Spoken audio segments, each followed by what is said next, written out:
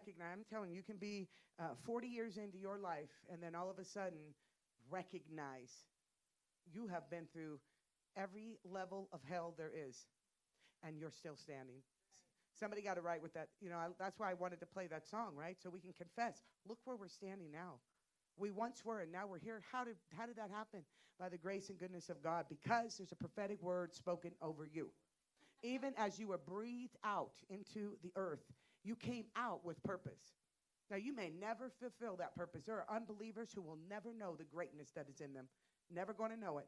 And that's really a sad thing, because when they die without fulfilling their purpose, God's dream for them dies too. Can I say that for you?